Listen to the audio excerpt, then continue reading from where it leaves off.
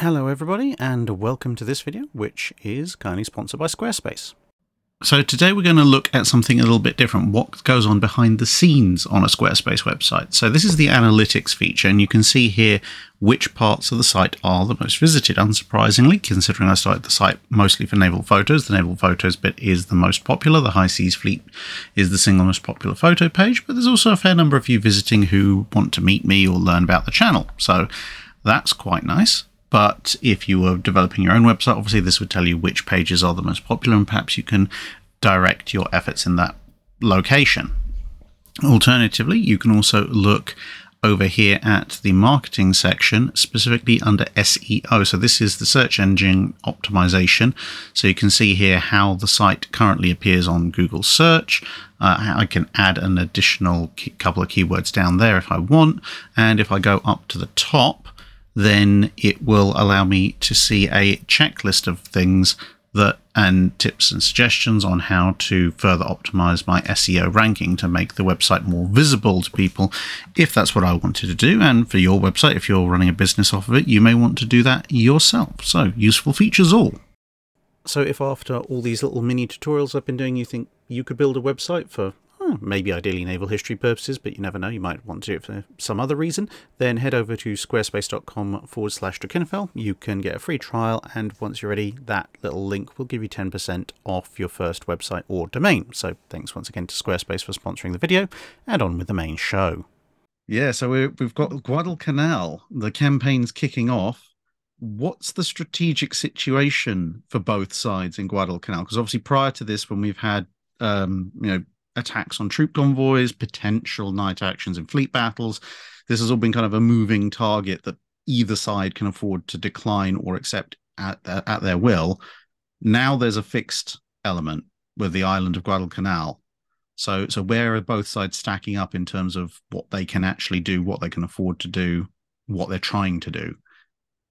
Well, from the Japanese perspective, even in the wake of having lost at Midway, they don't think that they're beaten. And in fact, the imperial military is still acting very, very aggressively. And what they do at this point is kick off a campaign in New Guinea, land the South Seas Force at Santa Nanda, and begin advancing across the Owen Stanley Mountains towards Port Moresby, which you can think of as the Battle of Coral Sea Part 2, the land sequel. Mm-hmm.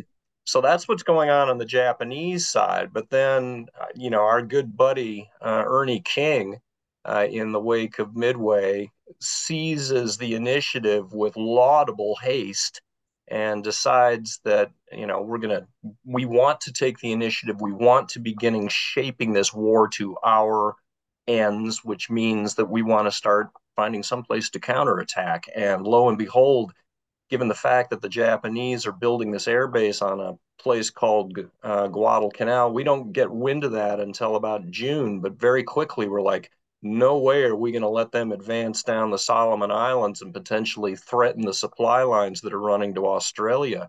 And so they throw together this operation called Watchtower, and away we go. Trent, anything you want to add on that? Yeah, you're absolutely right. King is astute. He's looking for opportunities to try to seize the initiative. He's very concerned, maybe is not the right word, but aware of the lines of communication between the west coast of the United States and the Panama Canal, and then Australia and New Zealand, especially Australia. The Japanese advance through the Solomons, threatens some of the bases that have been established along that line of communication. And so he wants to prevent them from occupying and turning Guadalcanal into a major base. If you look at the plan that the United States Navy, which, Rear Admiral Richmond Kelly Turner has a lot of influence over as head of the war plans section, back in the Office of the Chief of Naval Operations in Washington. It's got 3 different tasks in it, right? So task 1 is to occupy Guadalcanal, and then it anticipates an advance up the Solomons, a recapture of Rabaul. And what King, I think, has in mind is sort of a flanking movement of the Japanese bases in the Central Pacific, primarily Truk, the beautiful anchorage in the Central Caroline Islands. And occupying Rabaul provides an opportunity to come at that Japanese defensive network from the south, which I think King has in mind. Now, the war is going to take a very different shape than that concept. But if you look at the thinking at the time, I think that's part of what they have in mind. And one of the things that fascinated me when I started looking at the preparation for the Guadalcanal campaign is how fast they expect to be able to move. Right, so land the Marines on Guadalcanal, take the airfield, take the anchorage across the Sound at Tulagi, and then in a matter of weeks, replace the Marines with an Army Defense Battalion, rehabilitate the Marine Division, and use them for the next forward leap. So to advance through the Solomons, not dissimilarly from the way that the Japanese were advancing through the Dutch East Indies during their initial campaigns early in 1942. But it's not going to work out that way. No, it's not. Right. So then, obviously, around the waters of Guadalcanal, and that later known as Iron Bottom Sound for a good reason, they're fairly confined. They're kind of at the tail end of both sides' bases, Espiritu Santo and Rabaul, the forward bases. There's obviously a lot more risk involved in putting forces into these very confined, narrow waters with a lot of rocks and islands popping up here, there, and everywhere, as compared to a big night action in the open sea. So how much of a risk do the two navies perceive there to be in potential night actions off Guadalcanal? And what's their attitude towards accepting or mitigating these risks? I think you're right to point out that Iron Bottom Sound is really constricted. I say it's about the size of a bathtub compared to some of the battleship weapons that are being used here. These battleships can fire a shell clear across the Sound. So that is not the kind of environment that you want to put battleships in if you can avoid it. The first battle that we're going to see, Savo Island, I think demonstrates, though, that the Japanese, at least in terms of their lighter combatants, are perfectly willing to bring, any manner of ships down into these constricted waters. And they feel very comfortable in this environment. The one thing that Iron Bottom takes away, though, because of its smallness, is the ability to employ the long lance in its preferred mode, which is from extremely long ranges. I think the Japanese are going to be sort of surprised by that even they are not necessarily ready for the very close encounters that are going to happen in this area, over and over again. It's super dark all the time. You've often got cloud cover and storm systems moving through. So the visibility conditions are just wretched in a lot of these battles, which means that their favorite weapon, the long lance, ends up getting employed at ranges of 10,000 yards or less in most cases, which kind of negates its standoff abilities as far as the Japanese are concerned. But, this is where they got to fight, and they're good at this sort of thing. So I don't think that they were uncomfortable about going into this theater at all. Trent?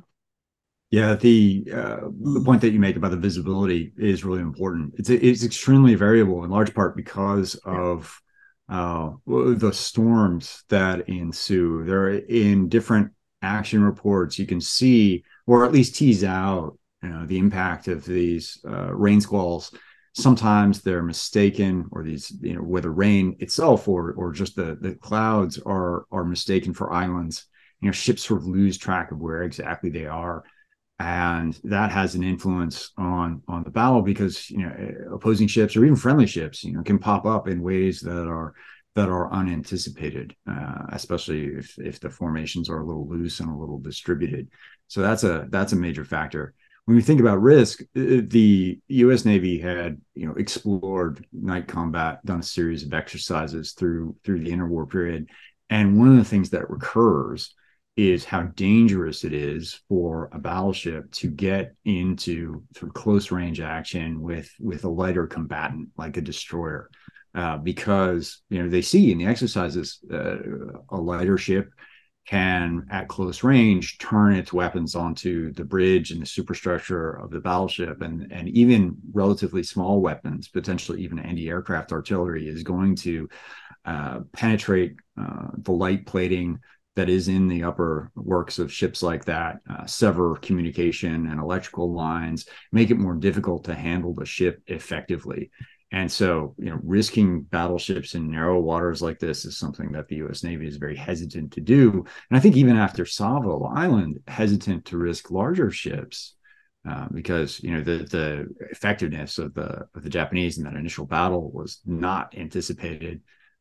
Turner, who was in charge of the amphibious force, did not expect the Japanese to seek a surface action at night. So he and his subordinates are caught very unprepared.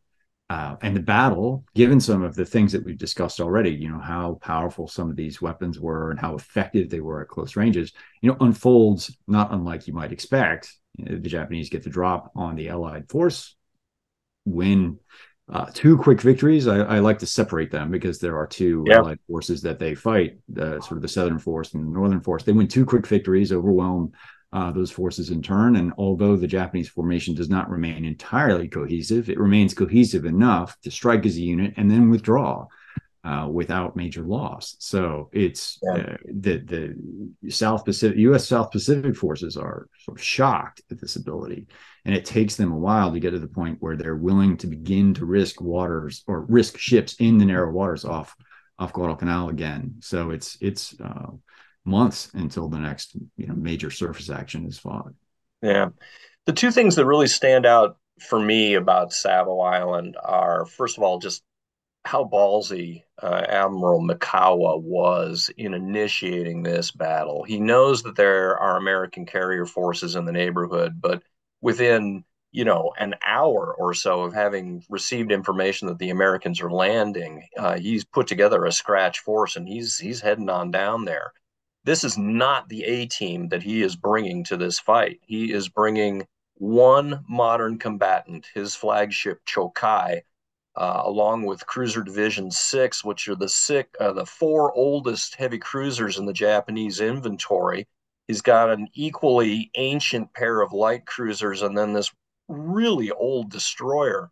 So this is a pickup team, but he knows that his doctrine is uniform and that all of those units understand what it is that they're supposed to be doing in a night fight.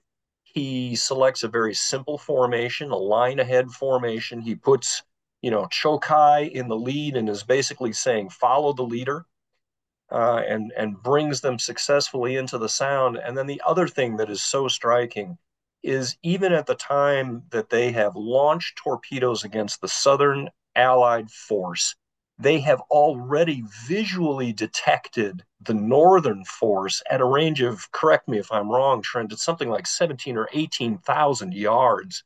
It's absurd. And so they've already got this Northern group in their sights, even as they're in the process of demolishing the second group. And so some of the ex post facto fingers of blame that get pointed to people like Chicago, Captain Bode on Chicago, not sending off a sighting report. Yeah, okay, he dropped the ball in that respect. But given the fact that the Japanese already had the tactical drop on the Northern group already, their onset was going to be sufficiently swift to destroy the Northern group pretty much no matter what they did, I think. Where do you come down on that? Yeah, I think so. Because one of the things, and I'm indebted for recent conversations with Rich Frank, who, for listeners, may not be aware, but he's written a very exhaustive and fairly definitive account of Guadalcanal, across all the different spectrums of fighting.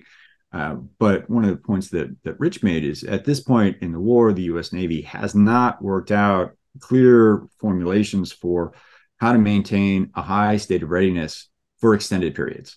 Right. So what you've got is sort of a peacetime mentality where officers are just sort of saying, okay, well, we'll just bear it, rather than creating structures and rotations in place so that everyone is getting a sufficient amount of rest to maintain readiness. They're not doing that.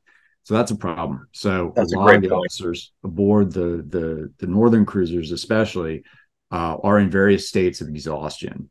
And so that hinders their ability to respond quickly. The other thing is they're set up to be able to respond to, a potential submarine attack. There's a lot of emphasis in terms of the disposition and other things Great. about let's be able to man the secondary batteries quickly, in case you find a surface submarine, because, at that time, submarines were often attacked on the surface at night. So the secondary batteries are manned and ready.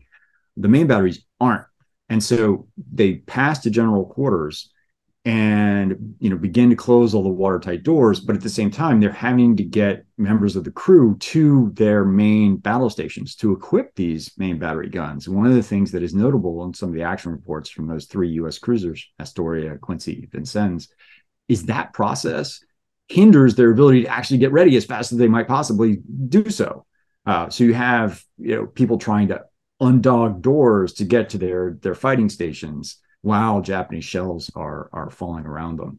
Yeah. So they are caught unawares. And earlier warning, Destroyer Patterson does send out a warning, but the northern cruisers are in the midst of a turn at the time. That message gets lost, doesn't make it to the right people in time. I don't think there's much that the southern group could have done to ensure that the northern group would have been ready, aside from perhaps the destroyer pickets, which have been patrolling outside the sound. If they had been able to sight the Japanese and send a warning in time, that might have made a difference. But they couldn't. They didn't. Yeah. Well, and I'm not going to let pass an opportunity to take a dig at Richmond Kelly Turner here too, and just point out I the knew I fact. liked you for a reason. Well, my God, the tactical dispositions that were used here were Turner's. Well, they were Crutchley's, but Turner approved them. And furthermore, uh, it was Turner who had assessed the sighting reports that, we had seen Mikawa's force coming down the slot. And yes, he had done a good job of doubling back sometimes to sort of try to spoof some of the scout planes and blah, blah, blah, blah, blah. But at the end of the day, Turner based his assessment instead of on enemy capabilities, rather on what he perceived enemy intentions as being. And the result was that he got his squadron blown out of the water. And yet, he manages to walk away from this fiasco with his career intact, mostly by stabbing Frank Jack Fletcher in the back and making him the scapegoat. So, not a shining moment in American naval history from a tactical and an operational perspective, I would say.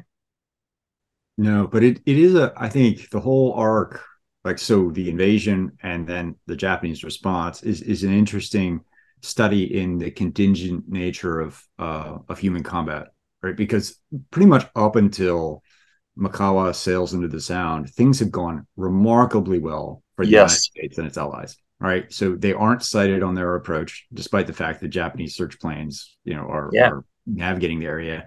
So they surprise the Japanese defenders. They fight off intense air attacks from Rabaul with relatively little damage. The Marines they secure the islands around Tulagi, so that can start to begin to be used as an anchorage. They capture the location of the airfield. Everything just sort of falls the way of the attackers. And then Mikawa enters the Sound, and the situation flips. Everything lines up for him. And like we said, he escapes more or less unscathed, aside from losing one of those older cruisers on the way back to Rabaul, Right. too. Yeah. Of all things, an S-class submarine. Yeah, S-38. That's right. Of course, there's also the denouement of the battle in a tactical sense is Mikawa declining to go after the transport anchorage when he had that opportunity. And I've actually done a 180 on this. Earlier when I was writing about this on Combined Fleet, I was like, well, I can kind of see where Mikawa was coming from on that score, but it was the wrong decision. And in this, he's very much being shaped by his doctrine, which is telling him, and Trent, you and I have had numerous discussions about this, that the Japanese Navy, their prophet is Alfred Thayer Mahan, but they have a very I don't want twisted version or a version that has been redacted through their lens of always being the underdog against a more powerful American battle line, which means that Their entire Navy is oriented towards destroying enemy combatants. If you're not blowing up an enemy warship, you're doing something wrong.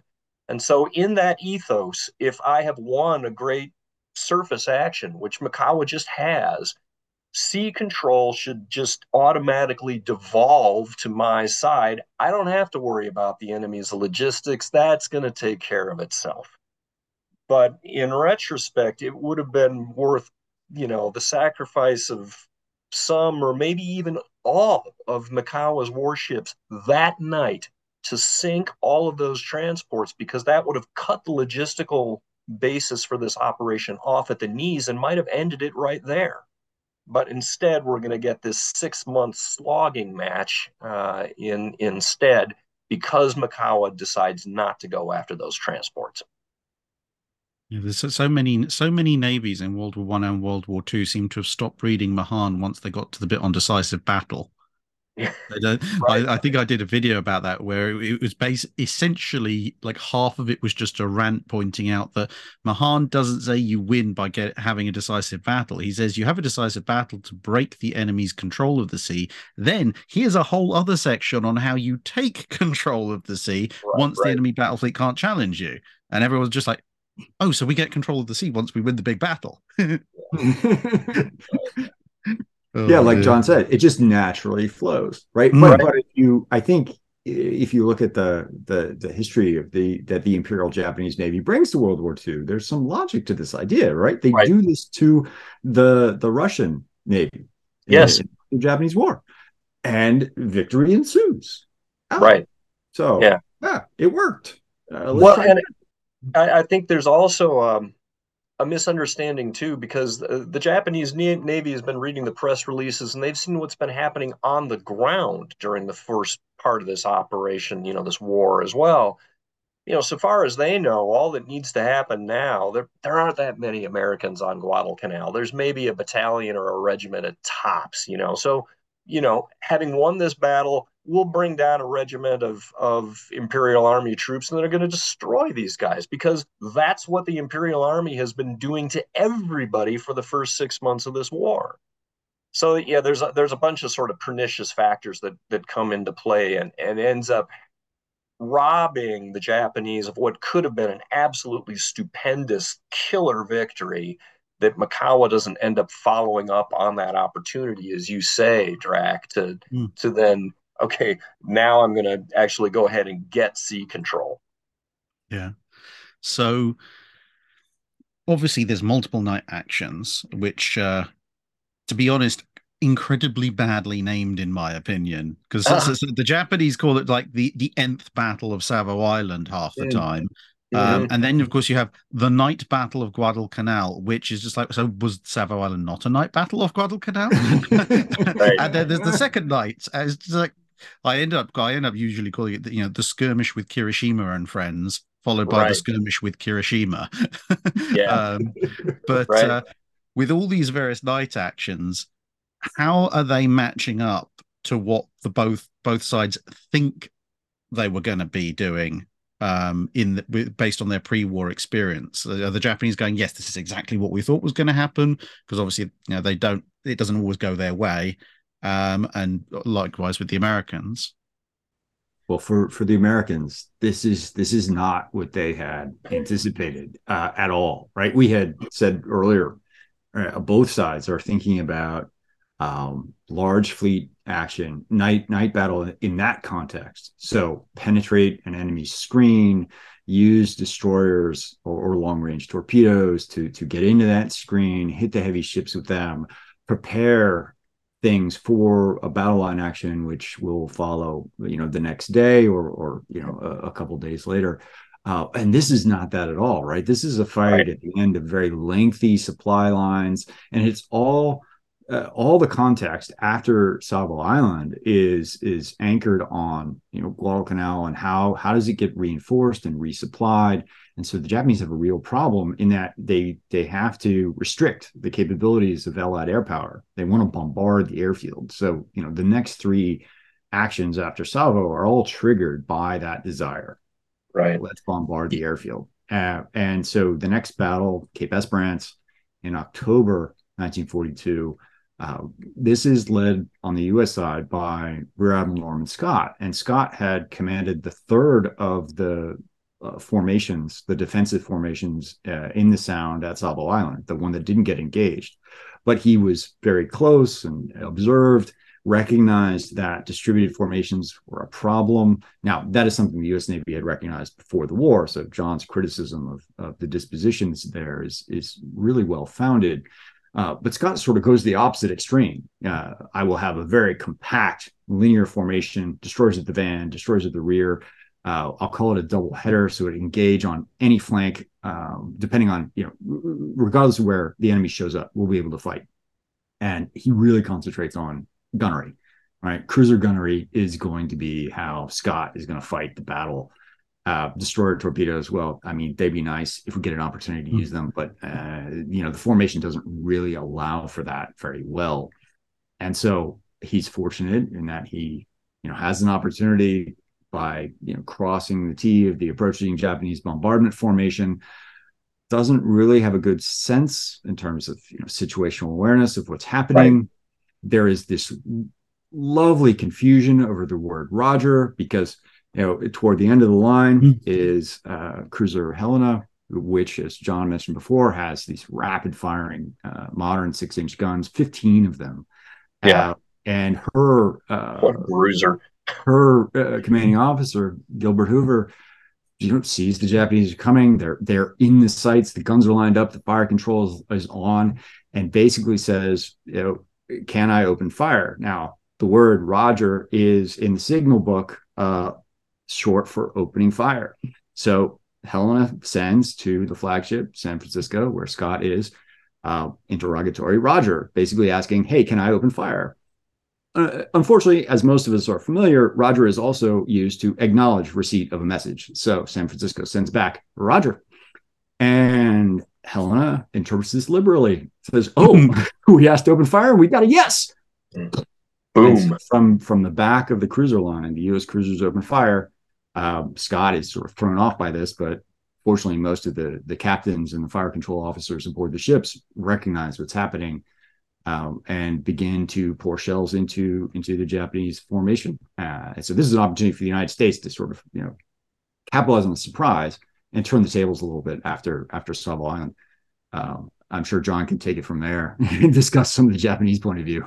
Yeah, well, the problem for the Japanese is that they're, whereas they had been so alert during Savo Island, in this particular engagement, they're very complacent because, again, we have to remember that from August 8th until October now, American warships have been absent from the Sound because Gormley, the theater commander, was just too anxious to try using them again against the Japanese. And the catalyst for this battle is Nimitz actually coming down and saying to Gormley, "Move your force here.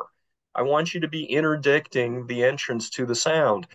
So Mikawa was not expecting enemy warships. Not only that, there was a resupply group that was actually ahead of Mikawa's group that was unloading its supplies in Iron Bottom Sound, and actually has, in essence, been trapped there now by the appearance of this American force. But so far as Mikawa knows, when his lookouts start telling him, "Hey, I'm starting to see some ships up ahead," he's like, "Oh, that's probably the resupply group that's coming up the strait." It's Goto, right? Not Mikawa. Oh, no, I'm so sorry. Good Lord. Thank you. I only had one cup of tea this morning. That's what I'm going to blame it on. Yeah, Goto. Lord. Anyway, yeah, and so he's completely bamboozled, doesn't know what he's looking at. The lookouts are telling him, and we're having the same thing happening on the Americans too. I mean, the range dials are spinning down on both these forces to the point that one of the Americans in one of the radar operators, I think, we got the range down to 4,000 or 5,000 yards at this point, and they're like, "What are we going to do? Board them?" So when the guns do finally open up, Goto on cruiser Aoba very quickly starts flashing recognition signals towards the Americans, saying, I'm Aoba, I'm Aoba. You're firing on friendly forces here, and of course did not receive friendly answers in response. So yeah, it was a hot mess as far as the Japanese were concerned, and they turned tail and basically run, and lose a heavy cruiser and a destroyer in the process. So not a good outing as far as the Japanese are concerned. Yeah, but one of the things that I think is really interesting is both sides are, well, you can see this confusion, right? Because there had been two Japanese formations in the Sound that night. So, oh, are these friendlies? Not Right. sure, hesitation, but they're also wrestling with just how fast these actions unfold and how difficult it is to make sense of what's happening and maintain control. Like, so Right. as I'm sure most people who've followed Cape Esperance know, Scott inverts the movement of his formation, does this column turn, but his destroyers and cruisers turn at the same time. And so he's confused because he's not sure where his van destroyers are. Some of them Right. are in between the forces and getting hit by U.S. ships. And Duncan goes off and thinks, oh, hey, here's the approaching Japanese. I'm going to make a torpedo attack, and does, but Is now Duncan, no man's land and just gets yes, blown to, in yeah. no man's land, being hit by both sides and Right. is sunk. So it unfolds very quickly, and it's very hard to keep track of what's going on and exert any kind of control. Yeah. Yeah, I think that's a problem that the modern reader has difficulties getting their heads around. We think of these warships, oh, they're only going 20 some knots. It's 20 miles an hour, that's not very fast at all. But when you have two formations that are closing on each other at those speeds, we're talking, motorway speeds, and the inertia of these formations has the effect of uh, making these actions unfold very, very rapidly. And in a number of cases, you see that things kind of get away from the commanders. They no longer can exert control over their formations, and these battles just take on a life of their own. As the Battle of Friday the 13th, I think, is the most preeminent example coming up. Anyway. Mm-hmm. Yeah, what is that Kirishima and Friends? Kirishima and Friends. For that one. I say Hiei and Friends, but same thing. Yeah. Yeah. So I suppose that's a good way to move on to the I guess the middle part of the Guadalcanal campaign. Um, I wanted to step back mhm, and talk a little bit about the Japanese perspective of where they're at. I think Trent made a mhm, really interesting point. Were these fights unfolding the way that the Japanese thought that they should or not? I think at a tactical level, they were very comfortable with how these actions had been turning out. It's at the strategic level that you see the Japanese being so slow in reacting to the realities of this new battlefield, because Guadalcanal is nothing like what their pre-war doctrine tells them the decisive battle is going to look like. They have this mental model of there's going to be this clash of warships in the middle of the Pacific. We're going to be wide open spaces, blue water navy, blah blah blah blah blah. you know, a malarial hellhole island with a mhm, crappy airfield on it is not exactly what they conceive of as being a decisive battle area. And so throughout this campaign, you see the Japanese being a day late and a dollar short in terms of the forces that they're willing to push into the middle of the table to actually win this thing. That they start out the land side of things by first sending down a reinforced battalion that gets shot to pieces, and then following it up with a regiment that gets shot to pieces. And only by October are they really getting serious and saying, well, geez, maybe we ought to put a division into this place. So that's a real problem for the Japanese. They're unwilling to commit the forces that honestly could have won them this campaign. I think during this time period from late September to late October, there's a real window for them to have, just punched our lights out and destroyed us and knocked us out of this campaign. But they just can't get their heads around, is Guadalcanal the real thing? I just don't know. So anyway, Now we can do Friday the 13th if you want. But I wanted to bookend that because Trent had summarized that so nicely on the American side. Fair enough. So yeah, well, then Friday the 13th, it's go time for both sides. Right. You know, so various ships. I mean, one of the interesting things is, again, we said it's Iron Bottom Sound for a reason, but just how much of a meat grinder is involved in that.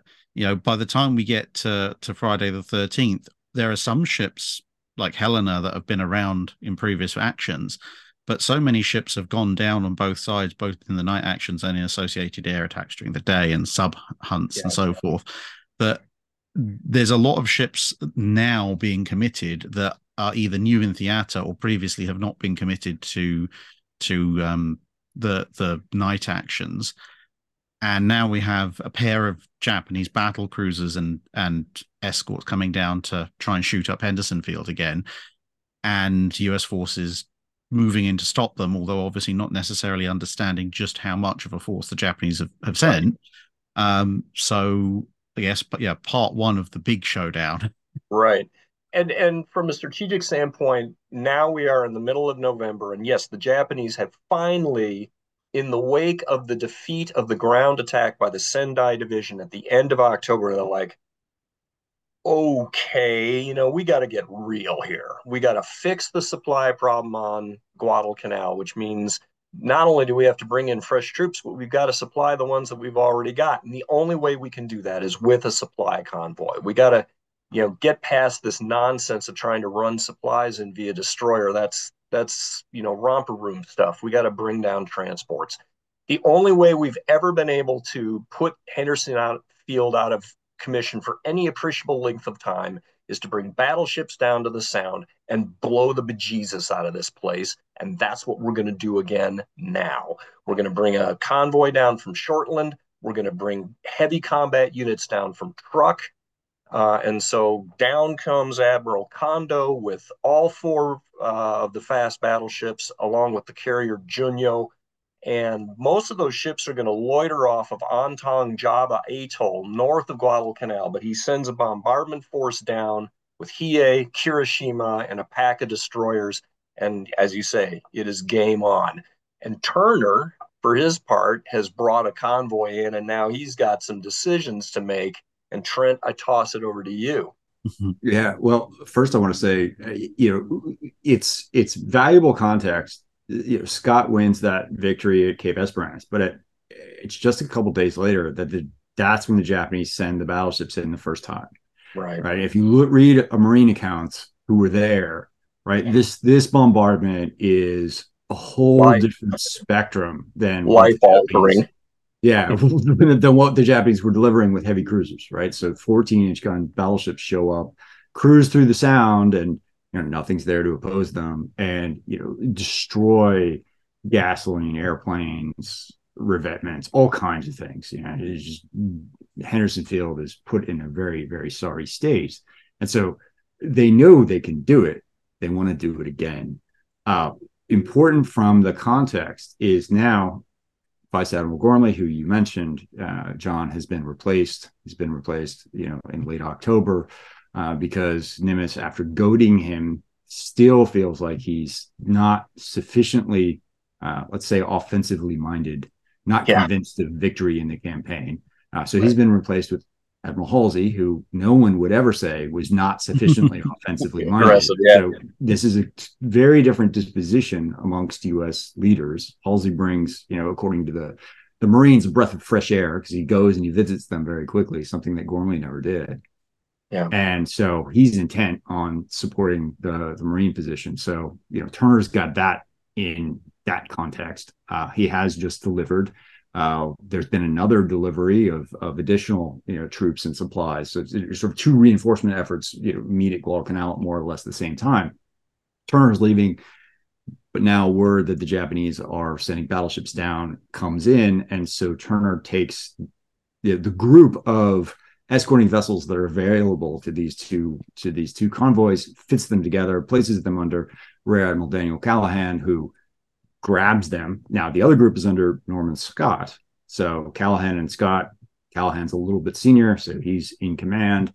And Scott and Callahan take sort of an approach that is similar to Scott's in the sense that, like, hey, let's use the linear formation again. It seemed to work before, but now it's much longer. Right? It's not a compact double header. It's 13 ships long, and he weaves it into the sound. And I think, you know, there have been a lot of criticisms of Callahan over the years in various histories.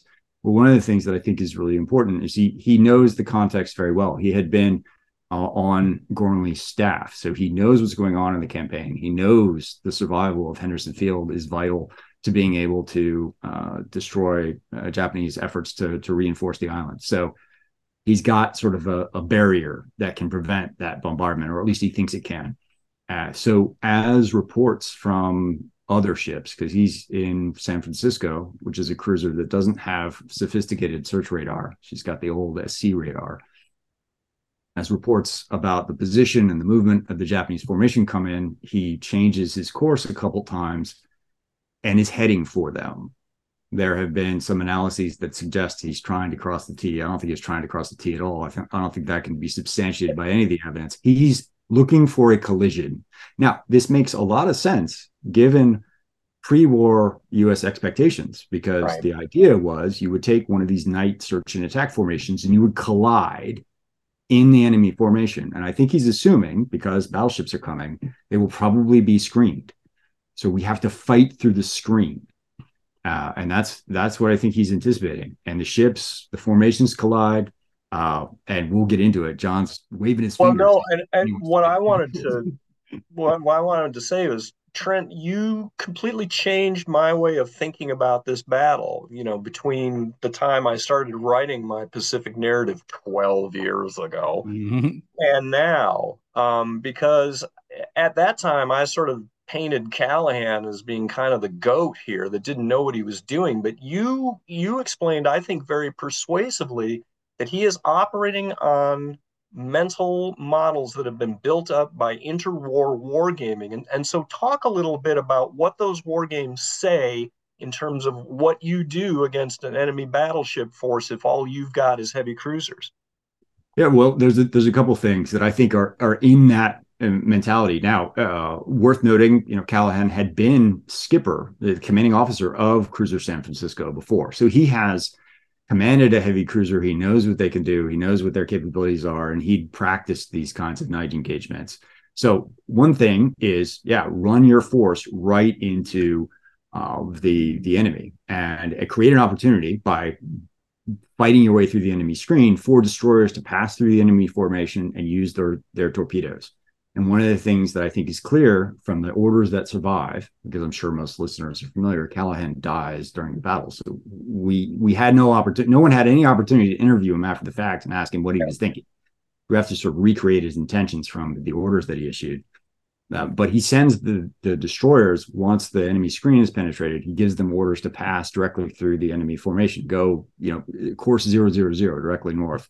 And they do get into most of these destroyers very close range skirmishes with the Japanese flagship Hiei. And John, when you were talking about the devastation that 4 or 5-inch 38s could wreak at close range, that I think is important context there. But from a cruiser perspective, Callahan's not banking on the destroyers defeating the bombardment. He's got 3 U.S. large cruisers: San Francisco, his flagship; Portland, which is another 8-inch armed cruiser; and then Helena, which is one of these 6-inch gun monsters. And so he knows, based on fighting strength comparisons, because the U.S. Navy had thought about this, it didn't have any battle cruisers, didn't have an equivalent for Hiei and her sisters. How do you fight one? Well, how you fight one is you try to get to close range with your cruisers, because under 10,000 yards, if you can bring 2 or especially 3 of these large cruisers into action against one of the Japanese fast battleships or battle cruisers, depending on who you ask, you can overwhelm it. You have superior fighting strength. The N squared law comes into effect. The rate of fire of the 8-inch guns, or 6-inch in Helena's case, comes into effect. So Callahan's got this in his mind, and he knows that if he can bring his ships into, it's a long shot, right? He knows it's a Right. long shot, but he thinks that if he can bring his three cruisers in turn into close range action with the two Japanese battle cruisers, then he can defeat them or fight them off at least and prevent the bombardment.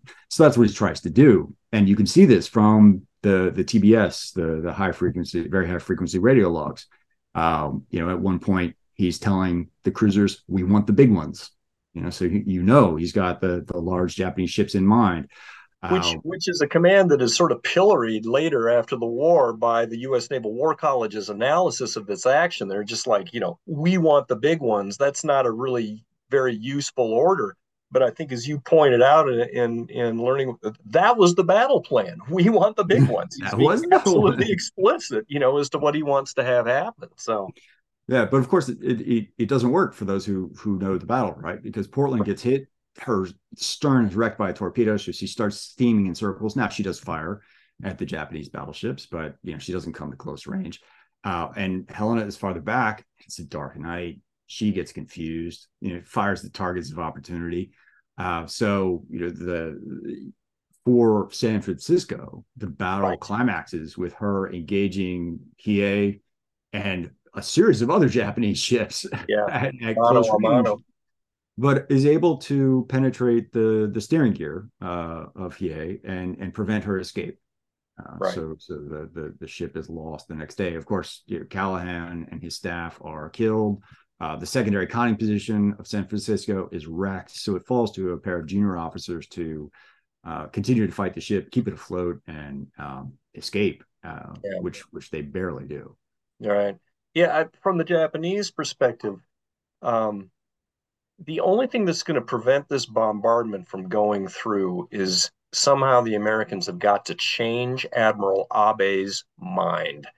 And the way they end up doing that is by thrusting Abe into an incredibly confusing situation that exposes him to great personal risk. I mean, during the course of this engagement, Hiei looms over the battlefield like Godzilla. Her searchlight turning on that pins cruiser Atlanta in its baleful glare, like the eye of some angry god. That is sort of the crystallizing moment for this whole battle, when everybody sort of realizes, oh my God, here we go, and the battle erupts. Hiei, because she is so large and she's using her searchlights, just becomes a magnet for enormous helpings of firepower from every American ship that can see her. And the result is that her superstructure is set on fire. Admiral Abe's chief of staff is killed outright, standing right next to him. The admiral himself takes a blast of shrapnel to the face. And so it's this incredibly disorienting, violent environment that he finds himself in. He's surrounded by American ships on all sides, and his flagship is taking a beating.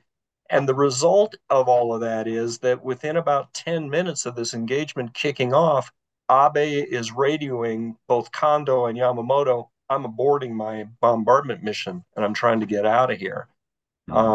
He is going to be taken to task for that decision afterwards. He's going to be relieved of command very, very quickly. But again, if you're the Americans trying to, prevent this bombardment, really the only way you could do it was to change the enemy admiral's mind, and they managed to do that. Yeah, a stunned silence.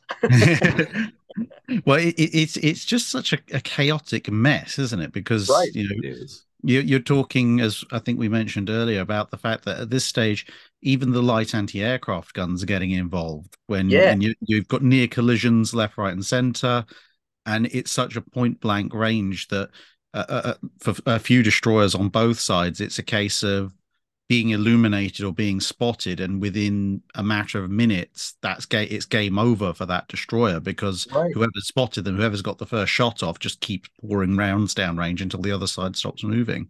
Yeah, you think about what's happening here. You're charging through this battlefield at 30 knots, and suddenly, another enemy warship looms up out of the darkness, and it was black. There have been a rainstorm, that night, so illumination conditions were really weird and variable. So yeah, enemy looms up at point blank range. Everybody shoots at each other, and then they whiz off into the darkness, and you lose track of them again. Yeah, it was a crazy show, really, and very very difficult to make any tactical sense of. No one's ever done a track chart of the battle. I don't think anybody ever will. Although I know that Robert Lundgren, I think, is attempting it. Yeah, he sent me his manuscript. I've been looking through it because I want to talk to him about it. Yeah, what's But it look like? well, it's like 160 pages long. So That's him. I'm just looking. I've gone through it once, and now I'm going through it another again, sort of page by page, making careful notes of like, okay, this differs from the current commonly accepted narrative. This is the same. This track, okay, that's going on here. It's just there's so much information to go through. Yeah. Well, I don't you know, think you I'll be can. fascinated to see that, just because I thought his analyses of, the Kirishima shoot is just brilliant. So yeah, he does really good work. Anyway, sorry, Trent, I interrupted.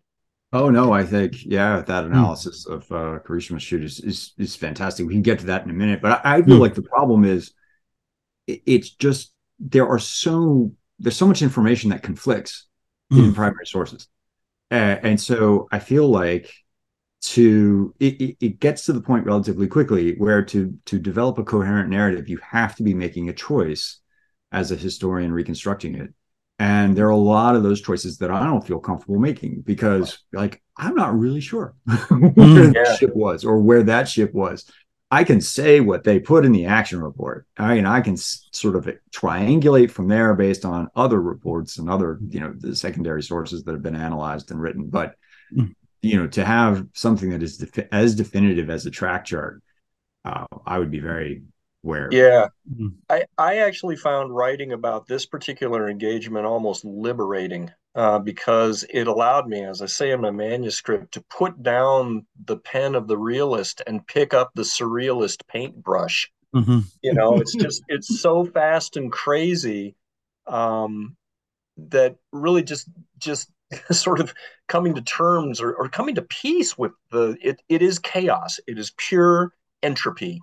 And when you get comfortable that that really was what this particular engagement was, then I'm no longer obligated to have a map that is in any way accurate, which I'm normally super AR about. But in this particular engagement, it's just like, yeah, basically the tactical formation after about 2 minutes of this thing is as if a child had taken 27 model warships and just dumped them in a toddler's wading pool. That's what it is. It's just a hot mess. So Yeah, I've sometimes compared making track charts of this battle and a few others. It's kind of, it's kind of like sometimes you get people asking questions about ships that have gone down with magazine explosions, like Hood, and they're like, "Well, we found the wreck. Why don't we go down and find out exactly what happened?" And I was pointing out, when a magazine goes off, whether it's Hood or Arizona or Vanguard or whatever, it's like every bit of evidence we might have wanted to look at has been reduced to postage stamp sized bits over the next 20 miles. right, There is no way you're ever putting that back together. right. And it's a similar thing with this kind of battle. It's like you've got some big chunks left from what's survived, but there are ships where that went down in that battle with almost no survivors. Ships that all we know about them really was, well, a ship showed up and then it got set on fire and went reeling off into the darkness. And based on the fact that we have all the others, it must have been them. Right. So, but there's a lot where of did that. they come from? Where did they go? How long did that ship stay afloat afterwards? Yeah, Costa. James Grace has done, I think, the best job of any sort of commentator that I've read about putting together. He's got a book focused on just this battle itself, and it it does a pretty good job at piecing everything together, I think. Yeah. Yeah. And there are some parts that we know about pretty well. Like we know Bart blew up. That was one of the destroyers toward the rear of the US line, because that happens relatively early before the toddler has sort of, thrown the ships down into chaos. But yeah, after that, it's a mess. And, like you say, even the anti-aircraft batteries are in play. Yeah. Talked about Helena earlier, but she's an excellent example of that, right? At one point, the main batteries are engaging one target, the secondary batteries at another target, and the third, the anti-aircraft batteries are unleashed at a third target. Right. Now, I don't know what that third target was. I'm not sure that anybody does. Yeah. Right.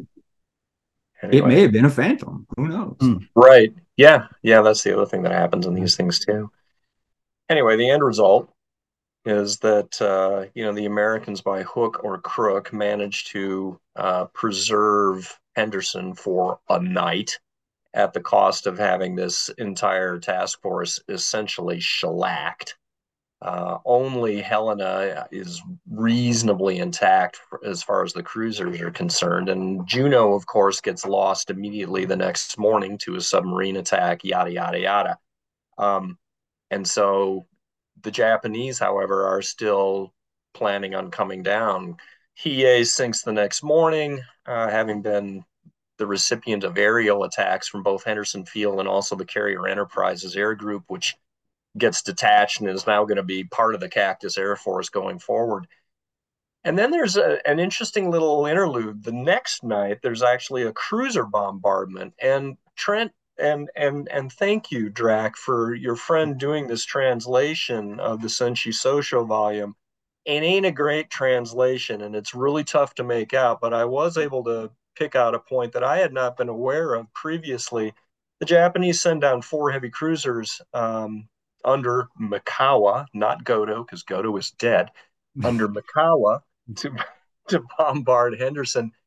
He's bringing down Chokai and 3 other cruisers. Only 2 of those cruisers, Suzuya and Maya, end up bombarding the airfield. And the thing I picked out from Senshi Sosho, I had always wondered why Chokai and it's Kinagasa, I believe, didn't go after the airfield. They don't have the right ammunition. They switched out the Mm-hmm. loadouts for the other 2 8-inch cruisers and gave them more Type 3 shells and high explosive to go after that airfield. And that, I think, may feature in what is going to end up happening the following night when we get the final battleship engagement. But anyway, that heavy cruiser bombardment is not successful. They miss the airfield completely, and away they go. And now, finally, on the night of the 14th, 15th, we have the final battleship engagement here, where Admiral Kondo, having relieved Admiral Abe of command, is being told by Yamamoto, you go down to Iron Bottom and you fix this thing. And he comes down to the Sound once again with his 2 heavy cruisers and Kirishima again. And I've always wondered why her sisters, Haruna and Kongo, did not come down with her. And I still don't know the answer to that question. There is a mention in Senshi Sosho that the Type 3 bombardment ammunition was an extremely short supply.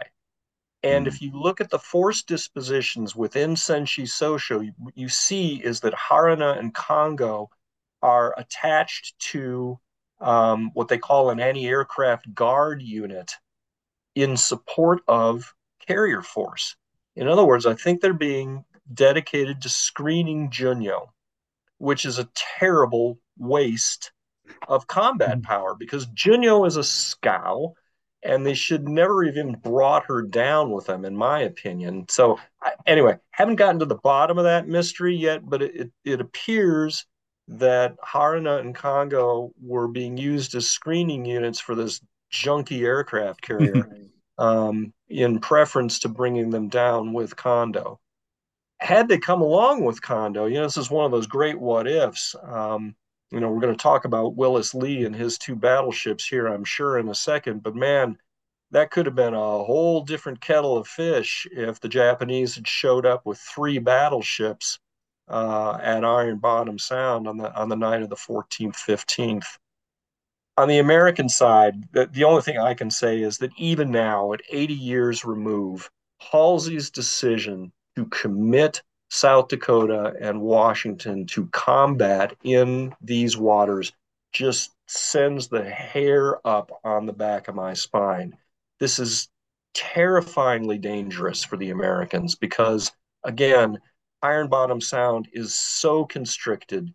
And the dangers of Japanese torpedo attack by this point in the campaign are just glaringly self-evident.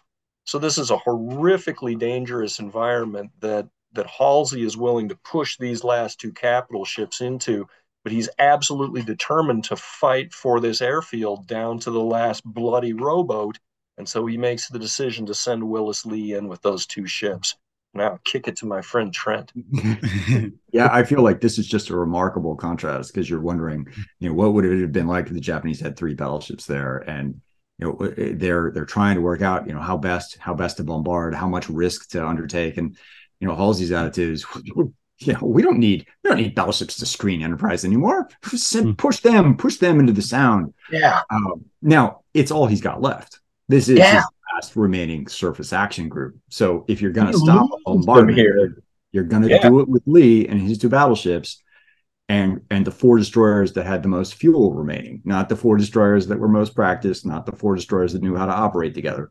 So Lee has a bit of a scratch team too. But one of the things that I think is interesting is he deliberately avoids sort of the linear formations that Scott and Callahan had employed. This is a little bit looser. This is just four destroyers out front, Washington and South Dakota a little bit behind. So, Lee is doing the best with the situation that he's got, using his destroyers as sort of a rudimentary screen. And I think that was very wise because in the early part, there's an initial part of the action where the Japanese or the U.S. battleships open fire at a Japanese formation that's coming around sort of to the northeast of Savo Island and turn it away with their gunfire. South Dakota thought she sank something, which she didn't. But anyway, but then the destroyers are going south of Savo and run into their counterparts on the Japanese side. And this, although it's, again, this is another confused action. There may have been some friendly fire on the U.S. side. I think there's a reasonable argument to be made there. But what you get is a destruction or a wastage, essentially, of these screening forces so that Lee doesn't have to mix it up with Japanese destroyers with his battleships. Mm-hmm. He can hold them at a little bit of a distance and wait and see what is going to emerge. And here, radar plays a really important role, as I'm sure a lot of people have read. Both Washington and South Dakota have the more modern search radar, the SG, but on Washington is mounted in such a way that it's in the forward part of the fire control tower. So it's got this massive blind spot to the rear. And South Dakota had been falling behind. She was in the blind spot. And then after the U.S. Destroyers, most of them are either crippled or sinking. Washington skirts to the far side of them so that she is not silhouetted by the flames. South Dakota goes the other way, silhouetted by the front flames, suffers electrical failures, begins to get shot at by the Japanese. And Lee initially is very concerned about fratricide, because his fire control team is tracking a target and they are convinced it is an enemy. And I wasn't into this by the time that they were still alive, but I have, secondhand references to them just being like, let us shoot, essentially kind of like banging on the table. Yes, they got bit in our teeth. And we have it. The system is on. Let us open fire. And Lee is apprehensive, because South Dakota had been in the blind spot. Are they tracking South Dakota now? Lost track of where South Dakota was. Not sure. Right. Don't know. And this is where the weather and the influence of these things get very important, because one of the things that happens is the moon sets. And so visibility degrades. Mm-hmm. And Kondo turns on his searchlights. Right. And to fix South Dakota, because they're shooting at South Dakota, and boom, the searchlights come open. And so immediately from Lee's position, he's like, oh, wait a minute. That thing is South Dakota because I can see her. That thing, those are the enemy. Yep. And I look down at where the turrets are pointing, and what a shock. They're pointing that way. Let them have it. Right. And they do. And wow. I think a word is in order here of just what an outstanding officer Willis Lee was. And you couldn't have asked for a better gunnery officer to put in command of an engagement like this. He's a multi-gold medal winning Olympic riflery champion. He has a mind which is completely comfortable with the underlying calculus that drives gunnery engagements. He is intimately familiar with radar in a way that a lot of technicians that were 30 years younger than he was had not really embraced. This is a you would call an early adopter of technology. And he has a gunnery team on Washington that is absolutely first rate. One of the gunnery officers is an MIT graduate. I mean, and he, in the intervening 2 months from where he puts his flag on board Washington, has drilled this ship just to the point of perfection. There's an account from one of the gunnery officers on board the cruiser Atlanta when they were doing gunnery shoots about a month prior, that Washington is sitting off at 35,000 yards away from them. And the game is that she's supposed to shoot salvos into Atlanta's wake about 200 yards behind the ship. And from their vantage point on Atlanta, they're watching. They can only see just the tops of the masts of Washington. They can see the guns go off, and then these incredibly tightly spaced 9 shell salvos just nailing into Atlanta's wake over and over again. So this is a superbly drilled battleship by the time she gets into this engagement. So yeah, when she opens up on Kirishima at a range of around 8,000 yards, she just devastates her in very, very short order. Again, alluding to the analysis that Lundgren did on this shoot, when I was growing up as a kid, the conventional wisdom was that Washington hit Kirishima with between 6 and 9 16-inch shells, but Lundgren shows very convincingly, I think, that she was hit by as many as 20 or more of these 16-inch shells. One of the things I did for grins and giggles a number of years ago, there's a friend of mine, a guy named Nathan Oken, who wrote a face-hardened armor penetration calculator where you can feed all of these variables into his little gizmo. I've got this gun firing this shell from this range and this obliquity and yada, yada, yada. Pump in all of that data, push the button, and it'll tell you, yes, will the shell go through the armor or not? Will it be decapped? Will the fuse work? Will the shell be distorted, et cetera, et cetera. From this range and this obliquity, when Washington opens up on Kirishima, those 16-inch shells have enough kinetic energy to punch a hole through her belt, go all the way through the ship and out the opposite belt. And that would never have happened because American fuses were good, but it gives you the sense of, Kirishima might as well have been made out of tissue paper as far as her ability to resist this shell fire at this range. And she's absolutely blown to pieces. One of the other pieces that's kind of interesting, though, about this is that she's not blown to pieces. The more I've thought about this, I don't understand why she did not end up in a pile of scrap metal a la the Hood. That if she's hit by as many shells as she was, and you've got then multi-100-pound chunks of junk getting blown through her hull, the fact that one of those chunks didn't connect with something in a magazine and send her up like a volcano, I don't quite understand. But the net result is that she's just absolutely pulverized in about 2 minutes and just slobbers out of line, and she's done. Yeah, it's one of the things when I was looking into doing a video on Admiral Lee. It's like, how often does the admiral come down to the gunnery crew and the radar crew and go, no, no, no, you're doing this wrong. I'm going to tell you how to do it properly, and is actually right. Yeah.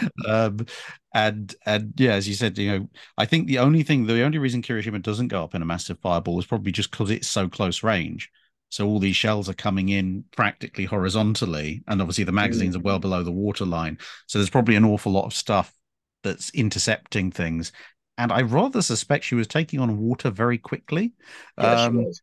So I'm reminded kind of when Boise had a magazine explosion, initially the magazine starts to cook off, and theoretically that she should have gone up in a ball of flame. But the shit, that's one example of the Japanese shells diving capability working. So it's worked to cause the magazine fire, but then it counterintuitively works against them because there's a ton of water following the shell, which puts Right. the fire out. So Boise's still intact. Well, not intact, but she's in one piece instead of 60 million. And I think you would probably find there's some very ironic things going on with Kirishima. If anyone ever, pulls a few of the hull plates off and goes inside the wreck, we'll probably find that, actually there probably were fires in the magazine, but there were so many 16-inch holes appearing in the side of the ship. There's probably a deluge of water coming down as well, keeping her alive, paradoxically. If I remember Lundgren's analysis correctly, the magazine started to flood pretty quickly, or at least there were orders to flood the magazines relatively quickly. Yeah. Because of fires, like you mentioned. But it's been some time since I read it closely.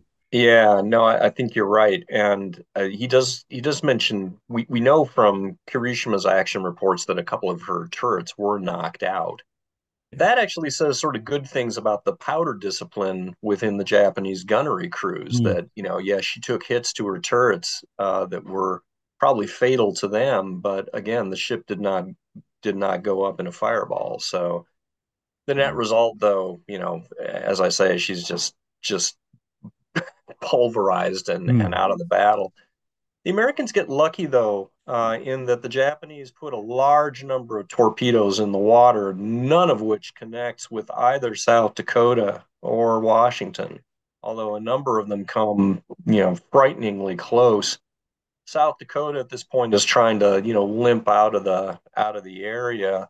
Lee feints northwest towards the oncoming convoy to kind of bait the Japanese into following him for a little bit, and thereby leaving his couple of crippled destroyers in the South Dakota, kind of takes them out of the picture. But eventually he decides that discretion is the better part of valor, and it's time to come about. And it's a good thing he did, because again, the Japanese have got a ton of fish in the water, but none of them connect. So again, to this larger theme of it, this whole campaign, it just flip flopped back and forth as to who's rolling the lucky dice today. And tonight is not the Japanese night, because we easily could have taken some torpedo hits on those battleships. And it bears repeating just how much of a risk that was, because I'm almost reminded of I don't know if you've seen the film Despicable Me. Yeah, with Gru and the Minions, but it's like I almost imagine Gru in a US Navy uniform briefing Halsey the night before. It's just like, in terms of escorts, we have no escorts. It's like this is what we've got left. And it is a huge risk, because if you think about it, it's like the US has 3 fast battleships at this point: North Carolina, Washington, and South Dakota. It's like, okay, Indiana and Massachusetts and Alabama are coming online, but South Dakota is pretty much fresh out of the yards, and she's the lead ship of the class. North Carolina's been torpedoed in the incident that cost the Navy the Wasp. So these are the only 2 operational fast battleships that the US Navy has, period, let alone in the theater. And they're being committed with, as you said, it's not even the 4 best destroyers or 4 destroyers that have any idea how to work. It's like, sound off, which of you actually has fuel? Could we take you out? And by the time they're actually in contact with the Japanese main force, those 4 destroyers are gone. So any single thing going right for the Japanese past that point, the US could have been out of its fast battleship force for a while. And of course, as we know from Santa Cruz and Eastern Solomons, the battleships served both as very useful anti-aircraft escorts when the Japanese attacks were coming in there, and also as hilariously enough, decoys. One of South Dakota's guns was non-functional at this point because she'd had a chunk of it knocked out by a Japanese bomb, which could otherwise have been directed at Enterprise or Saratoga. So there's multiple layers to the risks that are being taken at this stage, but it pays off.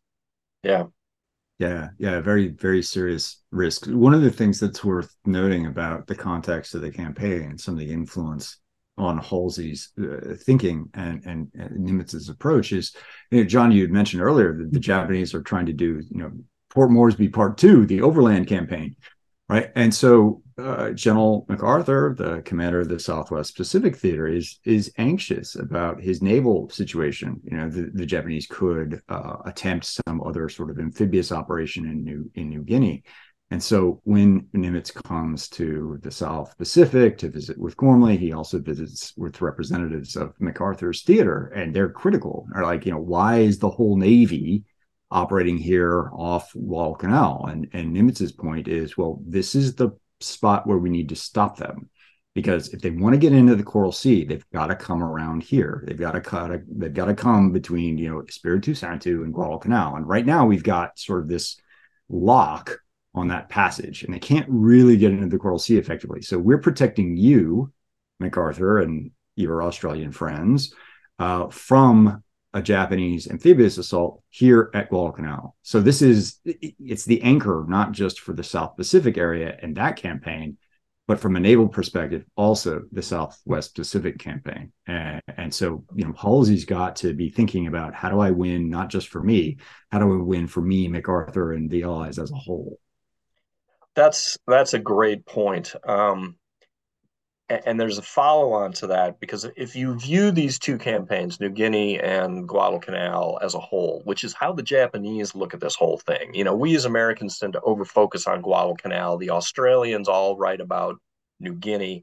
From the Japanese perspective, which I think is really the valid one, you know, these are twin heads of the same monster that are just eating them alive. I will say that for all that the Navy does a wonderful job, you know, all in all, in the Solomons campaign, it's pretty disgraceful that there was essentially zero American naval presence off the north shore of New Guinea. You know, we are lugging supplies up to the fight that's going on in Bunagona using schooners and coastal luggers. You know, 32nd Infantry Division goes into that battle without a single 105 millimeter howitzer, which for an army that, you know, its whole doctrinal basis is we kill people with artillery instead of expending human life. You know, it was absolutely scandalous that that division was in combat with so little in the way of artillery fire backing it up. So, Rich Frank has said to me on a number of occasions that, yeah, when it comes to New Guinea, that portion of the campaign, the U.S. Navy does not exactly cover itself in glory. But then again, just given the sheer commitment that we had to make just to win at Guadalcanal, there weren't a whole hell of a lot of surface units just lying around, even destroyers. We needed every single one we could get our hands on. You know, I don't know what the doctrinal how many destroyers would have been an adequate screen for two modern fast battleships, but I'm damn sure that 4 is not the answer. Four is not the answer. I think four is, if I'm remembering the fleet problem dimensions, I think 4 isn't even enough for one screening group. When they position the screening groups all around in a circle, Right. I think it's 6 is the number you have like up front. You have 6 there, and then 6 there, and then 6 and 6. So it's like you're not even one screening group, let alone the actual whole fleet screen. Yeah.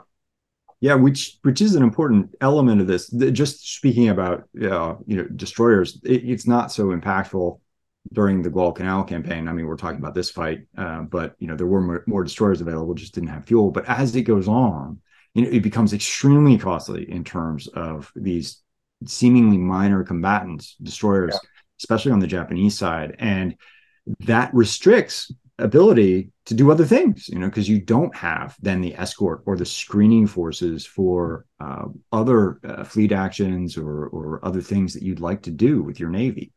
So it's an important factor ultimately. Yeah, the attritional engine by this point in this campaign is just grinding both navies up. The carrier forces are already wrecked. By the time we get done with this particular fray, the Japanese are, they can't deal with the attrition in terms of fast battleships anymore either. And this is one of the things that's going to lead to their decision. It's just like, we lost 2 battleships in the course of 3 nights. We just can't keep doing this. You know, this is impossible. But then, of course, this campaign being the way it is, just 2 weeks after we win this, climactic engagement, comes the Battle of Tassafaranga. Which is the last 1942 surface Yes. night action. Yeah. Well, of And any significant size. There's a couple of New Zealand corvettes go after the submarine that outmasses both of them, but that's a fair. completely separate thing. So Tasfaranga. Trent, just lay the groundwork here on Carlton Wright's assumption of command, because you know that far better than I do. But Well, what I think is really interesting, so you can see lessons being absorbed. I sort of talk about Scott's adaptation, Lee's decision not to use a linear formation. The U.S. Navy is thinking through some of these challenges very much in the theater. But by the time Tassavaranga occurs, really by the time the prior to naval battles are being fought, there is another cycle of learning that's happening at the Pacific Fleet level. So by the time Tassafaranga occurs, two new tactical publications have come out. One is about introducing the Combat Information Center. So I talked about how search radars are more of a cognitive problem, and the Combat Information Center is designed to address that. We can talk more about that in a little bit. But also there's new set of instructions for how to conduct a night search and attack, or this kind of night action. And in it, Admiral Nimitz and his staff have hearkened back to sort of early concepts in the U.S. Navy from like the 1920s about, hey, look, radar gives you an advantage, so you could attack stealthily and with surprise. Try to do that, because surprise is very important. That's obvious through these battles. And radar can create an edge. And if you can, use coordinated formations to attack from multiple directions at once.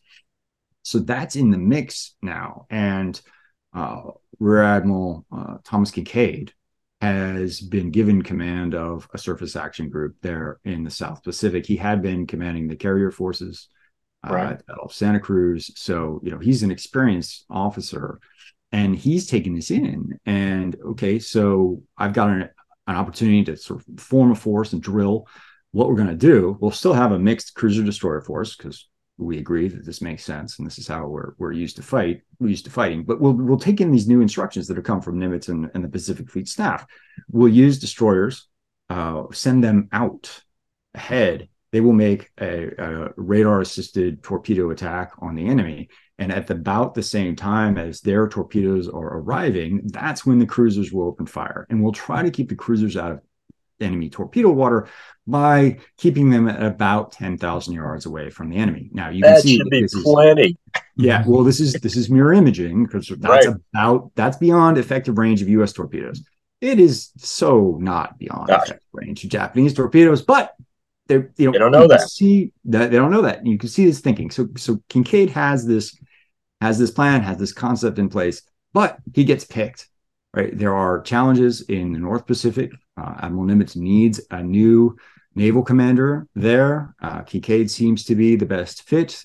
He has enough knowledge of coalition warfare through earlier experience in his career, so there's a perception that he can work well with the Army and the Canadians.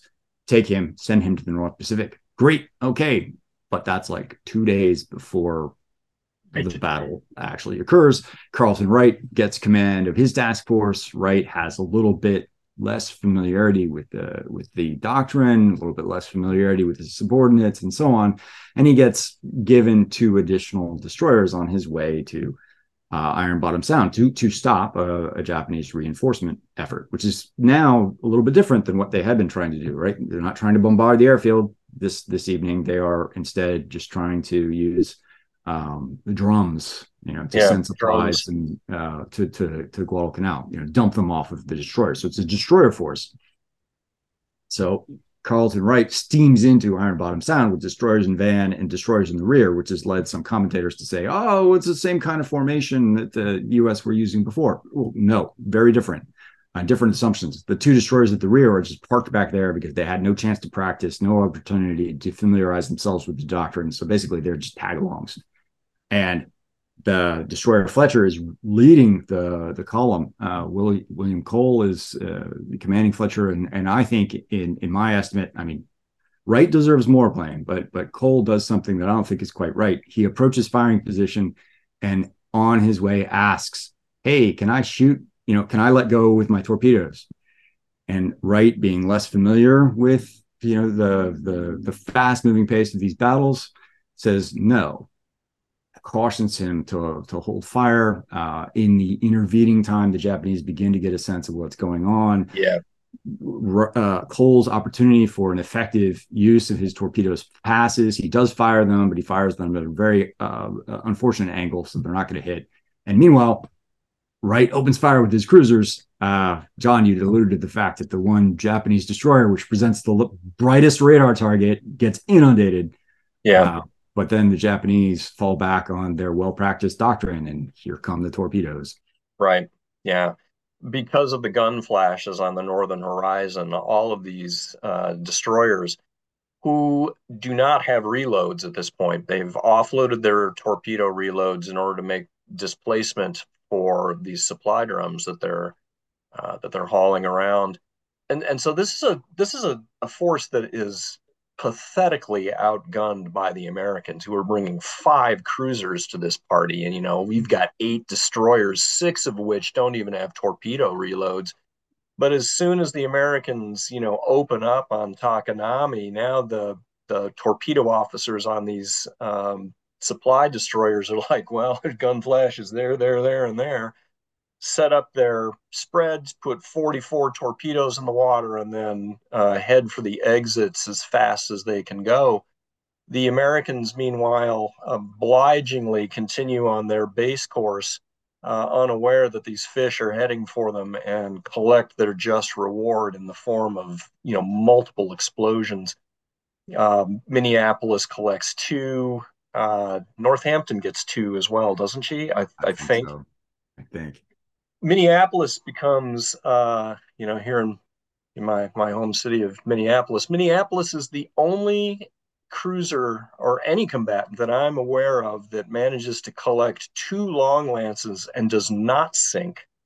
But the rest of the force is just blown apart. Northampton does go down.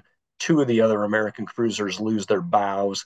And it's a walkover as far as the Japanese are concerned. They get out of there only having lost Takanami and her crew, and turn the tables on the Americans in what should have been a completely lopsided contest the other way.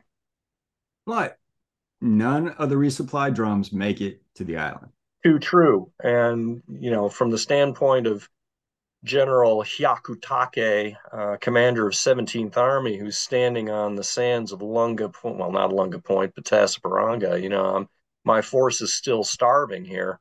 And this is going to be yet another data point for the Japanese, who are kind of dithering at this point in late November, early December. Are we going to double down again and try to actually retake this island, or what are we going to do? And it's as a result of this attrition over the past couple of weeks, and the fact that we just can't keep our troops in supply, very shortly now, the Japanese are going to be like, we're done.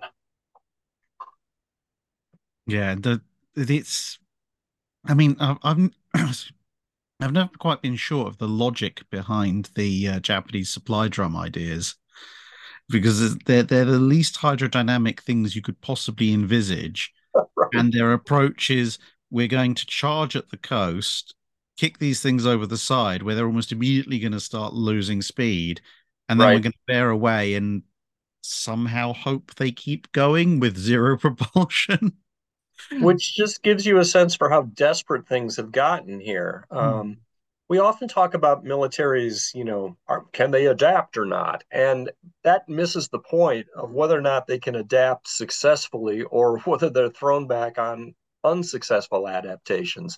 And this is a situation where the air power at Henderson has just become so lethal that even destroyers are finding it difficult to survive in this threat environment. And we have to figure out ways to reduce our time in Iron Bottom to the absolute minimum, so that we can run even further away by the time dawn breaks, because when that happens, all manner of badness starts coming down on us.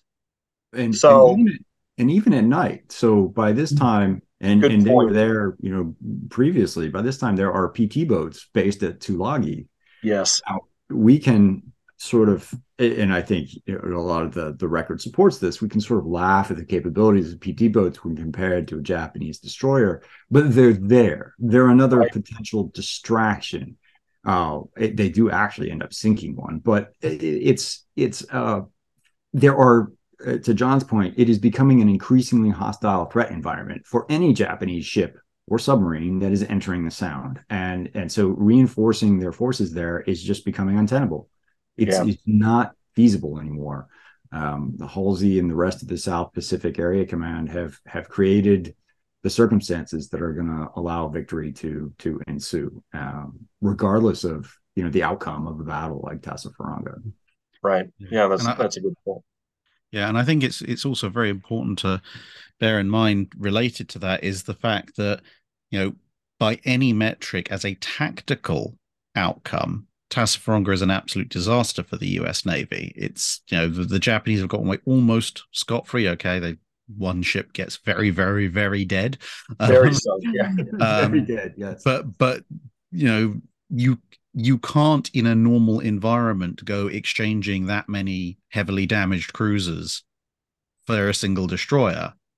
But none of those cruisers were in theater at the start of the Guadalcanal campaign, or even partway through it, well, maybe one. And they'd all been brought in as reinforcements. The Japanese didn't have many cruisers they could bring in as reinforcements, and the US was building more and more cruisers. So in some ways, that one lost Japanese destroyer on a strategic level was actually a much more grievous blow to the Japanese, because it was a well-trained fleet destroyer, something they wouldn't actually build much, if any, of for the rest of the war. Whereas, apart from the fact that you repaired and put pretty much everything back into service anyway, even if they lost or written off those ships, they had that many and more still to come on the stocks. Yeah. So, although I was just going to say, I mean, by the time we get to this point in the campaign, though, both sides' cruiser forces are now wrecked. Rich Frank makes the point in his book Guadalcanal that, the 13 American cruisers that have fought in this campaign at this point are either all sunk or damaged and are out of commission. And from this point on, for the next basically year or so, it's going to be destroyer actions in the remainder of the Solomons, with an occasional Japanese light cruiser thrown into the mix. Well, from the Japanese side, but not from the US side. Yeah. True. That's true. Yeah, because I feel like Tassafaronga is the introduction of a slightly new phase, right? Earlier we were looking at bombardment. Now it's Japanese sort of resupply or evacuation efforts, and that goes on. So you have Tassafaronga, and then we have Kula Gulf and Kolomangara, which are similar in the sense that the Japanese come with destroyers or destroyers led by one of their light cruisers that is practiced at working with destroyers. And the U.S. bring a mixed cruiser destroyer task group trying to use torpedo attack by the destroyers and gunnery from the cruisers, but not succeeding in coordinating them well, and falling victim to extremely powerful and well-directed Japanese torpedo salvos. So it takes until mid-43 now, August really, for enough U.S. cruisers to be sunk for the U.S. Navy to say, you know what, this doesn't make sense to risk cruisers in the Solomons quite this way. Let's let the destroyers loose. And that really begins to shift the perspective of these night actions. Right. So, in terms, I was just going to say that in terms of lessons learned, I think what's interesting to me is that by this point in the campaign, it's clear that the U.S. Navy is just doing a much better job of learning, that you don't see any real change in the Japanese playbook, at least in terms of how they are employing their destroyers, because their tactics have generally been been fairly efficacious. There are some materials. I wish I could dig this up now. David Dixon, who was sort of the dean of Japanese naval doctrine, sent me some tracks. This is probably 20 years ago. Some after action reports where they're, by the time you get to this point, they are well aware that radar gunnery is a thing. They are very duly impressed by the firepower that particularly our light cruisers can put out. They are emphasizing to their destroyers that you've got to get your torpedoes in the water absolutely as quickly as possible, because your tactical options are becoming narrower and narrower as a result of all of this radar directed gunnery. But what you don't see is the adoption of radar and then the combat information center on the part of the Japanese, and the way that you do see it on the part of the Americans. I think, Trent, your point that this really becomes a cognitive exercise more than anything else, and how do you make your technology work with that cognitive exercise? That's something that the Japanese never mastered. One of the things I came across during the course of this project is that the Japanese do eventually fit analogs to the CIC in some of their cruisers, but they don't get that information room, as they call it. That doesn't get fitted until 1944, by which time, surface combat is sort of an afterthought in the broader context of the Pacific Campaign. So just the whole culture that the U.S. Navy brought into this thing, which is what Trent alludes to so wonderfully in Learning War. That's really what's starting to tilt this thing towards the Americans at this point. We're just learning faster than the Japanese are. Yeah, yeah. And like I said earlier, it's multiple levels. So there's adaptation in the theater. Officers are talking to one another, gaining feedback from fights or the cruises that they undertake. And then, the type commands are looking at action reports and trying to distill the best lessons from there and promulgating new ideas. And then also at the Pacific Fleet, a more overarching level, that team is assessing lessons as well and promulgating them again, like the 2 tactical bulletins that I mentioned. So coming back to the CIC, that really, I think, is a huge lesson of this, right? The U.S. Navy goes into Guadalcanal. Hey, we've got this new technology, radar, it's hot stuff. We'll be able to see at night. Oh, doesn't work this way. Really good for bringing guns on target because it gives us a range. Not so good or not so effective at making sense of what's going on at night. And the reason is because it becomes this cognitive problem. So the tactical bulletin explains, every ship's going to create a combat information center. It's going to take in information from all these different sources, lookouts, radar, sonar, if you're equipped with that, etc., the radio, and then make sense of it through the use of a team that's going to plot information, represent it visually so that the evaluator, the officer who is, responsible for the CIC and the information it produces, can get a sense of what's going on in the battle. What is happening around the ship? Where are we navigationally, and what does that mean for fighting? And then that officer can provide actionable information to the commanding officer or the formation commander and the ship's weapon systems also. So it becomes a way to sort of navigate the confusion and the complexity of the night action, and keeps some from becoming melees, like the night of Friday the 13th that we talked about. And it takes some time, because this threatens to a certain degree the identity of ship commanders, right? Ship commanders are used to, no, I'm the one who assesses this information. I make sense of it. I decide what to do. But the officers who respond well to it, figure out a way to make their CICs work for them. And then it just transforms the ability of the U.S. Navy once it really starts to take hold, from the middle of 1943 on. Transforms the U.S. Navy's ability to make sense of night combat and to fight effectively. And so they finally are able to introduce distributed formations that can coordinate and can work together. And the Japanese really never get any kind of an equivalent. And from mid 43 on, it's a different ballgame. Yeah, and I think it sort of bears in mind as well just how the industrial advantage that the US has allows them to leverage this because, contrary to some people's opinion, the Japanese do have radar eventually. They, as you said, they do eventually have a version of a CIC. They have analogs, even if they're not necessarily always quite as good to the US technology.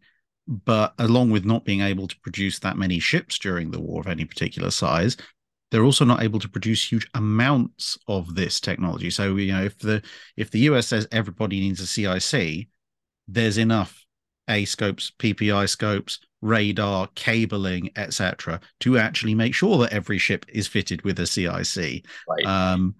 And it also means it's standardized.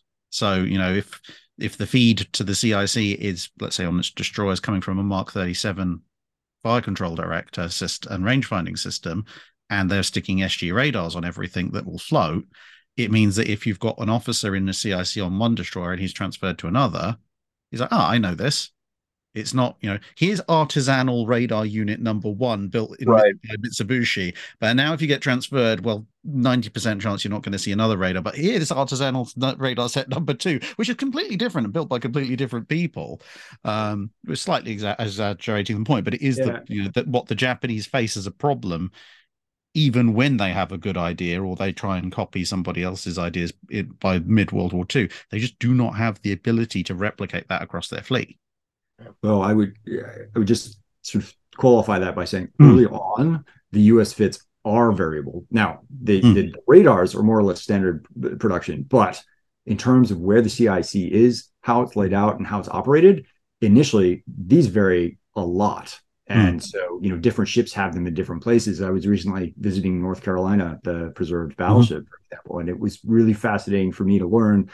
I either didn't know this or had long forgotten it, that her CIC initially was in the plotting room, not where it is now. It got moved where it is now because Admiral Lee in 1944 insisted that it get moved out of the plotting room and put somewhere else to capitalize on the lessons of other ships. So there was variability in terms of how to set these things up and arrange them in the US Navy, more so than we might assume today, looking back with the more standardized view that the current US Navy has. But they could do that. They had the equipment to do it. So wherever you wanted to put a CIC, you could have one. You could have one. Yep. Just go to Puget Sound. They'll set it up for you. Right. Yeah.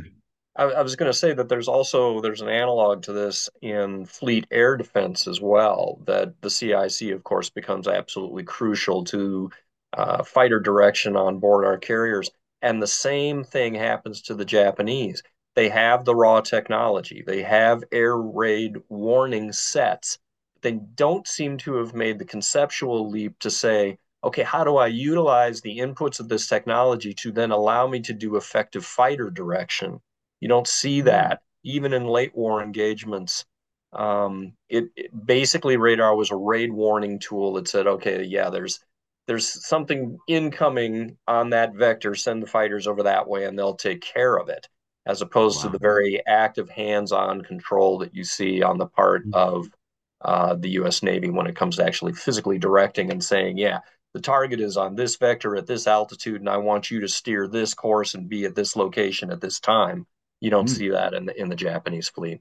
And I think it shows, like, as Trent was saying, with this this cognitive loop of problem, solution, relay, adoption through the fleet. It's kind of, you see it being learned during this campaign, but then it's applied in kind of constantly increasing cycles through the rest of the war. Something that I was recently reading about that highlighted this especially to me was with in the late war, the Japanese managed to finagle the IFF beacon and system and a lot of the information about radar and the IFF systems off of the USS Data when it went aground. And they figured out very quickly how, within the space of a few months, how to counter a lot of the advantages that the Mark III IFF and the radar gave the US. But there's two elements to it. One, the resource thing. If you flipped it around and said, oh, the Japanese have all this wonderful radar and IFF and the Americans don't, if the Americans get hold of the information, they'd be able to exploit it in such a way to get a massive attack wave down some identified weakness. Whereas the Japanese have to go, okay, we can maybe direct a single bomber, because that's what we can get our best pilot in a one bomber, and we can sneak him in here and there, Right. and then you get this whole series of attacks on various carriers which seem to come out of nowhere. But very quickly, I think there's a wave of attack. It's four. I think it hits three of the Essexes and one of the Independences on the 24th of November 1944, and within 2 or 3 weeks, various people who have been observing this have gone, "Hang on a minute, I think I know how they've done that," and they've implemented, I think, what they call the Tomcat destroyers, where they're set, instead of just letting everybody come back with their IFF going, they're going, right, okay, when you come back, you must now fly over this destroyer, and he will verify that you are actually a US aircraft and not a Japanese aircraft pretending to be a US aircraft. Yes. But it's like to completely change your IFF and aircraft return to carrier policy on a fleet level when that fleet's on the front line within 2 or 3 weeks. Right. That's a massive sort of increase in the reaction. Increase in the reaction speed compared to what you're seeing at the beginning of 1942 and even at the start of the Guadalcanal campaign. Yeah. Yep. So yeah, I mean, do we have anything further to discuss about 42? We've run out of 42. Yeah. We've talked about the lessons learned. I feel like we've actually reached a pretty good stopping point, at least from where I stand. You know, the days of victory are past for the Japanese Navy at this point. So, you know, yeah. Well, it's kind of like the naval historian's mantra, isn't it? It's like once it gets beyond gun range, the land doesn't matter anymore. Right. It's terra incognita. We don't care about it. Yeah. So I suppose that the last thing to mention, of course, is that all of this information is condensed into several chapters in Fighting in the Dark, which of course is available from all good bookshops, but especially over in the States from the USNI.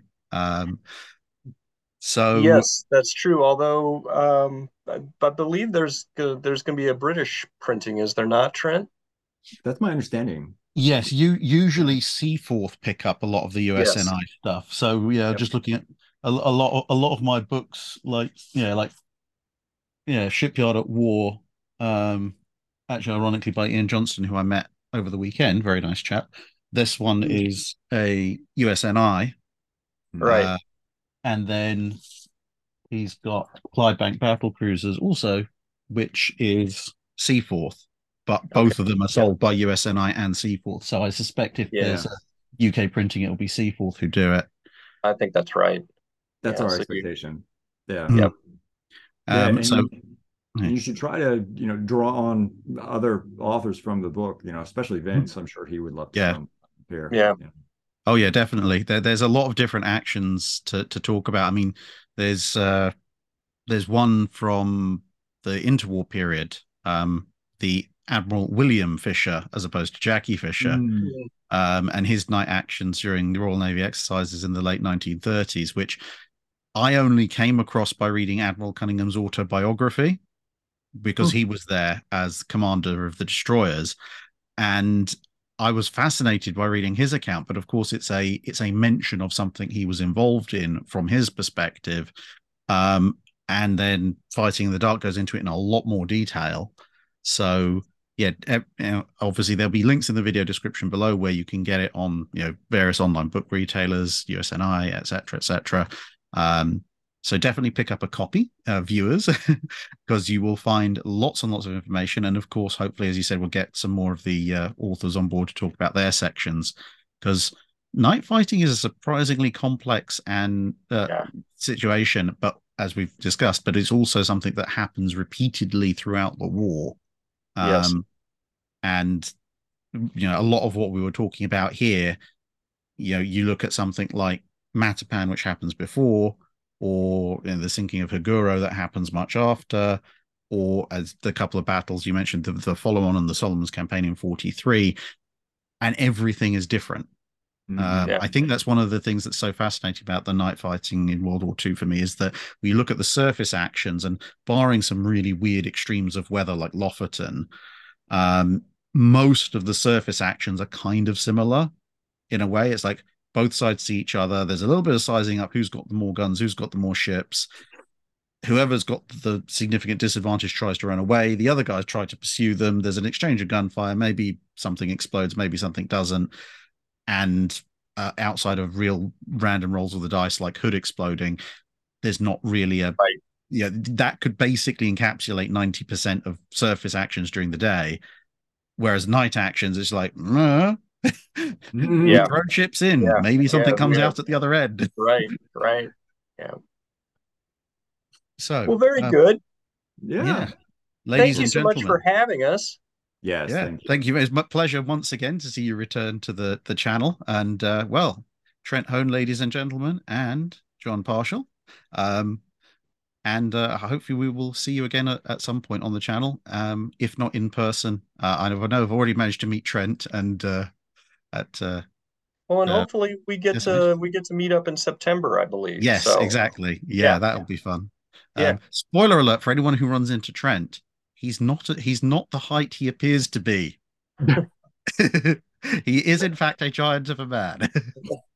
I'm just Right. tall. The other dimensions aren't quite proportionally quite as large. Yeah. That's right. So, right. Okay. Thanks very much, everybody, and see you again in another video. Yeah. Thanks Bye-bye. much.